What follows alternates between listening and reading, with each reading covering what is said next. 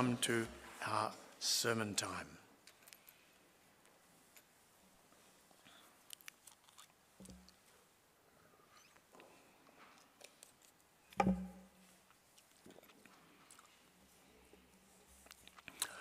My dear friends, when I read this account in Acts chapter 14 of Paul and Barnabas and their first missionary journey and then coming back to their home church, it stirs up in me many memories of how Dorothy and I also served as missionaries, going out from Melbourne and coming back to this home city. We went out actually 7 times to Africa and came back here for what we call a home assignment. But in the old days when we were young, we called it furlough. That's the time back in Melbourne, or should I say back in your home community, which for us was Melbourne, and that's then you go off again after some time back in home, the territory. So as we think about Paul and Barnabas, I invite you to pray with me, please. Heavenly Father, we read with deep thanks the story of how you spread the gospel of your grace to us in Christ through the missionary work of these great apostles, Paul and Barnabas. Thank you for their preaching, the healing you granted through them, and also the refreshment of their being with their home church in Antioch. Enable us to serve you here in Melbourne, shining the light of Christ in our families and communities, for we pray in Jesus' name. Amen. If you were here last week, you would have heard Paul's sermon there in Antioch of Pisidia, and the title was From Moses to Jesus. So Paul traced the Old Testament from the early days of the law right through to this the Lord Jesus and his new gospel. Now there are 2 Antiochs in our story. Like, in fact, there's a Brighton in every city in Melbourne, in Australia. There's Brighton in Victoria, New South Wales, Queensland, South Australia. There are Brightons all over the place. Probably a few Berwicks too, for all I know. Anyway, there are lots of Antiochs in their day over there. So we call the one over in Turkey Pisidian Antioch, and the other one's the Syrian one, which is their hometown. So off they go on their missionary journey. They've been to Cilicia and Cyprus, and they get up there north to Pisidian Antioch, and they spread the gospel. At Iconium, Paul and Barnabas went as usual to the Jewish synagogue. They spoke so effectively that a great number of Jews and Greeks believed. So these are Jewish people and non-Jewish people. So those people put their faith in Jesus. And that's all by the work of the Holy Spirit, using the preaching of the gospel to open the hearts of those who heard it to repent of their sin, to receive Jesus as their Lord and rely on him as their Saviour. But there were other Jews, especially, who are like Paul was way back before he was converted. He was out to try and destroy the church. They wouldn't accept that Jesus was the Messiah. So they opposed the gospel. They opposed all the preaching of this message. And they refused to believe. They stirred up the other Gentiles and poisoned their mind against the brothers.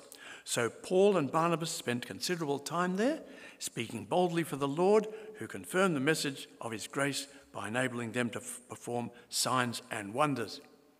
And I presume that those signs and wonders were mostly in terms of healing people, like this chap we read of in Lystra. When they prayed for somebody and they were healed, they took that as a sign of God working through those apostles. So the people of that city were divided. Some sided with the Jews, others with the Gentiles, with the apostles, and there's a plot afoot among both Jews and Gentiles, together with their leaders, to ill-treat them and to stone them. And stoning in the Jewish world meant execution. You were stoned until you were dead. Well, they fled a bit. They learned about that threat, and they got out of that place, and they fled to the Lycaonian cities of Lystra and Derbe and the surrounding country, where they preached the gospel. So they took off. And they left that city and went to Lystra. And there in Lystra was this man who had been lame. He'd never walked. He was lame from when he was born. And he listened to Paul as he was speaking, and Paul looked directly at him, just like Peter did in Acts chapter 3, that fella who was lame also in the temple in Jerusalem. And Paul looked at him and saw that he had faith to be healed, faith, that is, in Jesus, whom Paul had been speaking about. And he called out, "Stand up on your feet."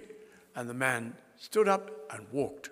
So that was one of the signs, one of the miracles of this period of the expansion of the church, where the Lord God granted those miracles of grace, and healing was a predominant one of them. Well, when the crowd saw what Paul had done, they shouted in their Lycaonian language, "The gods have come down to us in human form." Barnabas they called Zeus, and Paul they called Hermes because he was the chief speaker. Now, I want to give you a picture of the Lycaonian religion. So they thought, in the same Greek mythology, of these gods, and there's one, the chief one is called Zeus, and then there's Hermes, who's the messenger. So they looked at Barnabas and Paul, saw this miracle and said, Barnabas, who's like the chief, he's chief of the mission, and Paul's like the spokesman, all said Barnabas must be Zeus and Paul must be Hermes. So they said, look, it's terrific. Our gods have come down to us. They've done this miracle. We must offer them sacrifices. So they brought along these oxen to slaughter them there to make a sacrifice to Paul and Barnabas, saying, "You're gods." That's wonderful. No, it's not. So when Paul and Barnabas heard of it, they tore their clothes and rushed into the crowd, shouting, "Friends, why are you doing this? We're only human like you. We're bringing you good news, telling you to turn from these worthless things like Zeus and Hermes to the living God who made the heavens and the earth and the sea and everything in them." And so he's talking there about God's general grace to people, like giving us our food and so on. So this is God's work in us, to us, his kindness. And Paul says, this is the true faith, the Jesus that I'm preaching. Well, there were some Christians made in that city of Lystra. And we read later on that they're what they're called disciples. However, there was a lot of hatred stirred up by some Jews who came from Antioch and Iconium. They won the crowd over and they stoned Paul. They dragged him out of the city, thinking he was dead. And stoning, you remember, is a usual way to be killing somebody.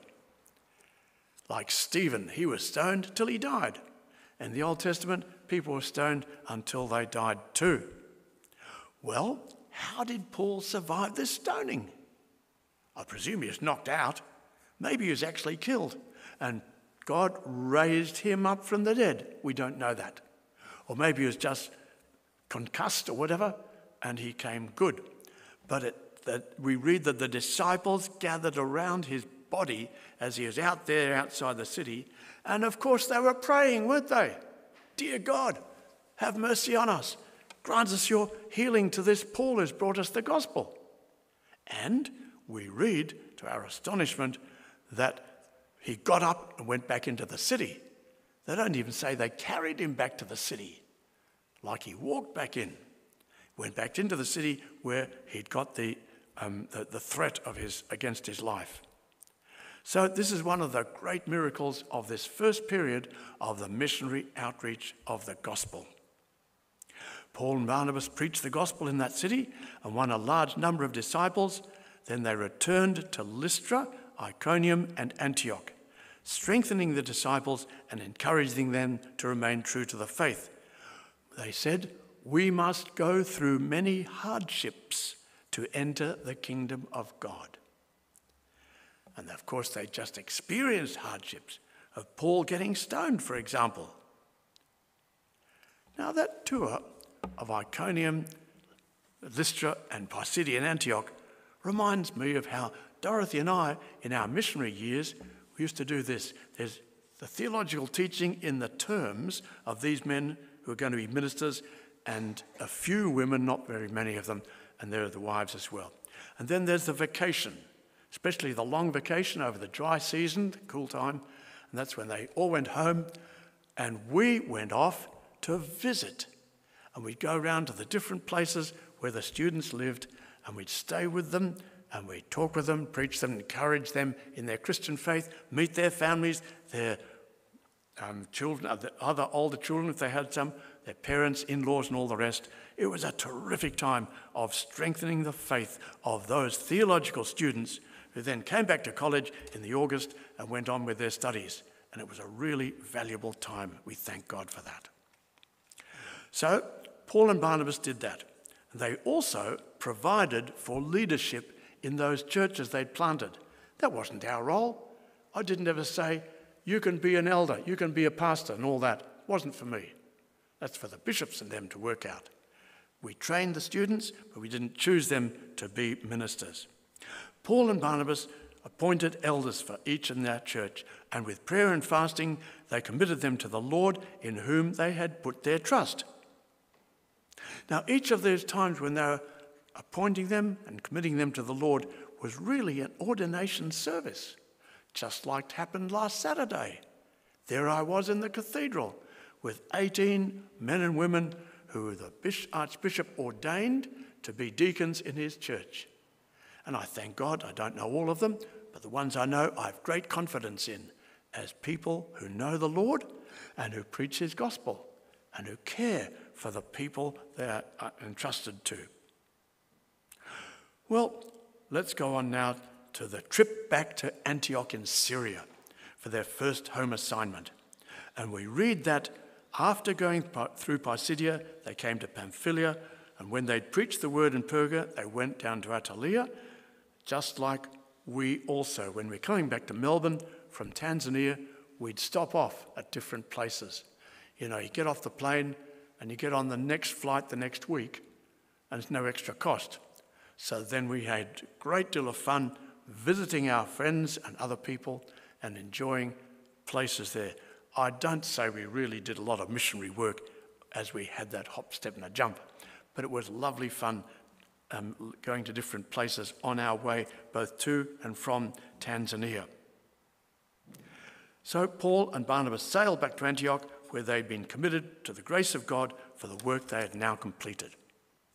This is what we call home assignment. Now, Chris and Julie Dean, for example, are out there in Timor-Leste. They're our link missionaries. And in 3 years' time, or perhaps a bit less than that now, they'll be back here for what we call home assignment, or in the old language, furlough. It's very important in the CMS mission. They plan it for all the missionaries to have time back here. So we listen to what the apostles used this time for. On arriving there, they gathered the church together and reported all that God had done through them, and now how he had opened a door of faith to the Gentiles, and they stayed there a long time with the disciples. So this reporting back is exactly what the CMS missionaries, our son Luke and his wife Jane, they did yesterday. There was a missionary care fellowship meeting over in Doncaster, and there they were standing up the front and explaining about the work they've been doing in East Asia among international students, bringing many of them to saving faith in Christ, building them up in their faith, helping them know the Bible, developing their gifts and talents, and making them great Christian leaders. It's a wonderful thing they've been doing over the last 7 years, and they came to report back to the home church, us in Melbourne. This is how things have been going. So one of the purposes is to thank the home church and the CMS supporters for their prayers and offerings to CMS for the support of the mission, and to encourage all the members like you to keep on praying and supporting CMS. And you know that the Berwick Anglican Church gives some of its income, some of the money you put into the offerings, goes to the CMS work and other enterprises too, not just to the stipends of the ministers. So Paul and Barnabas, they're on their mission. They've come home with the power of the Holy Spirit sent out by him, the local church in Antioch. So that church back in Antioch had supported them both with funds and with prayer, and welcomed them home on their first missionary journey. And on that mission, the apostles had preached the gospel of the Lord Jesus Christ about God's grace to us sinners in Christ, and the Holy Spirit had opened the hearts of several people who then became what we call disciples. And they repented of their sins, they received Jesus as their Lord and relied on him as their Saviour. Yes, there were hardships. And when we read about these, we recognize, as Paul wrote in Ephesians, that our struggle is not against flesh and blood, but against rulers, against the authorities, against the powers of this dark world, and against the spiritual forces of evil in the heavenly realms. Therefore, put on the whole armour of God, so that when the day of evil comes, you may be able to stand your ground, and after you have done everything, to stand. So we press on with Chris and Julie Dean, praying that God will enable them to stand their ground with the armour of God, and together with them we run with perseverance the race that God has marked out for us, looking to Jesus, who initiated our faith and will bring it to completion at our great transition to glory, whenever that time shall be. Let's pray together now as we finish. Lord God, our Father, you called Paul and Barnabas to take the message of your gospel of grace in Christ to the people in those communities around the Mediterranean Sea, like Cyprus, Iconium, Lystra, and Derbe, and then to come back to their home church for their first home assignment, to report on your great works, and to receive refreshment and supporting fellowship from their dear friends in Antioch.